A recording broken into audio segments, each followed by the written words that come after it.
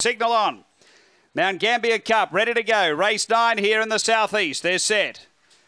And away, Wave to Kira, step cleanly, showing pace. Menzel Boys, they go to the first bend, and Menzel Boys got over, yeah, just. It hit the rail, though, and Mojito Mayhem found the lead. Through to second, Daniels Frank, and a couple away is Menzel Boys. The outside, Grimsby Girl, Wave to Kira. 2 away is Old Jock, then Caustic Bale, and Fluke of Fantasy. Mojito Mayhem off the back, a length and a half. Daniels Frank, and 4 away, Menzel Boys, and then came Wave to Kira. On the turn, Mojito Mayhem clear of Daniels Frank, and Mojito Mayhem for Peter Franklin. Mojito Mayhem first, second Daniels Frank, third Menzel Boys, then Wave to Kira. Next is Old Jock from Fluke of Fantasy, Caustic Bale and Grimsby Girl.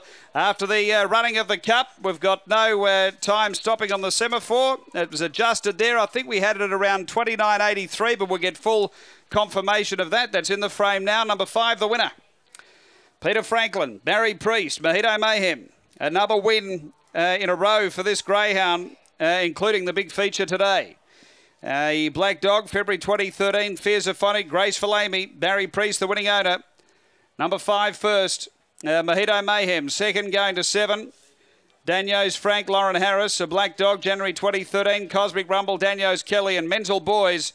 He didn't quite get over to the first bend. He sort of got half dragged down and he hit the rail. It appeared heading out of the straight.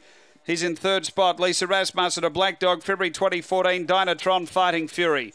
It's 5-7-3-1 after race 9, the Mt-Gambier Cup.